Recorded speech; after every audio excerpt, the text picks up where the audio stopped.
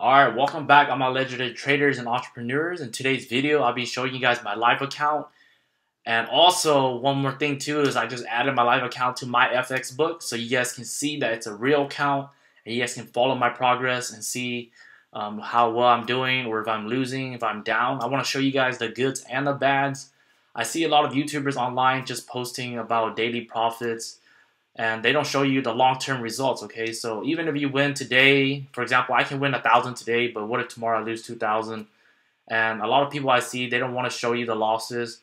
So what really matters is at the end of the year, are you in profit, right? And not just that, how many trades do you take, what is your win percentage, and to see if it's a sustainable lifestyle, okay, and not just a gamble and not hitting just a jackpot, right? So if you guys are new to this channel, this is what it's all about, showing you guys the journey from 0 to 100K, and just showing you guys the ups and the downs, and showing you guys the strategies I take, and hopefully it helps you guys on your journey to becoming a profitable trader, and just giving you guys the path and showing you guys what I'm doing, okay? Alright, so you can see here, I'm still in this GN trade, but I'll just break down real quickly. I'm up $1,070.97, straight to 1, 2, 3, 4, 5, 6 trades. 6 trades here this week, so I had a little bit more trades this week.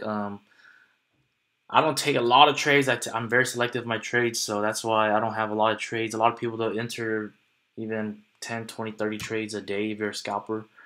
But I just look for the best setup and I enter. So if you guys can see here, the take profit when it's green here, that means that I found an area that I think that it's going to just bounce there and not go beyond it. But I'm still testing if I should still continue this strategy of just having a hard take profit. As you can see here, majority of my trades here are, what do you call it, red stop losses. That means that I did a trailing stop loss, so that's why I'm still in profit. And usually I aim for $200 with my live accounts. When I go back to my FTMO accounts, I'll be aiming for 500 or more per account. So anytime it makes it over $200, you can see that I did a trailing stop loss and I actually got more than my goal for that trade, so which is a good thing. This trade, I exactly don't remember why it's so low. I think because I entered late, or I calculated my loss size wrong. So this trade here, which one is it? This one, I closed it because when I went to go look back at the trade, I saw that I feel like it wasn't going to go anymore, but it did continue to go, and I believe it went up a little bit more. But I took my profit, and I'm okay with it, because if it did go down from that position, I would have been like, man, I knew I should have closed this. So even though it went beyond it, it's fine. You're not going to capture every move, like I said. Yeah, so these were my profits for this week, $1,070.97. Right now, my balance, I'm currently almost up $1,000. I'm only down, so right now I'm up $800 with a running trade here. Even though I'm down 1,400 here, I don't consider it a loss yet until I close a trade, so I'm still going to let it run. And GN, so I don't have a stop loss in place. A lot of people, they say don't, or they say to use a stop loss. I don't let my trade just keep running. I find it to break structure. For example, here for the H4, you can see here that it's still above the moving average 200, so it still shows room that will still move up. A lot of people, or you guys are probably gonna thinking like, wow, why is your stop loss so far compared to your take profits and your wins? So the reason being is because if you guys saw my last video, I told you guys I don't use a 1-to-1 or 1-to-2 risk to reward ratio. My win percentage is really high, it's 90% or more. So that's why I rarely have any losses, and majority of my trades are wins.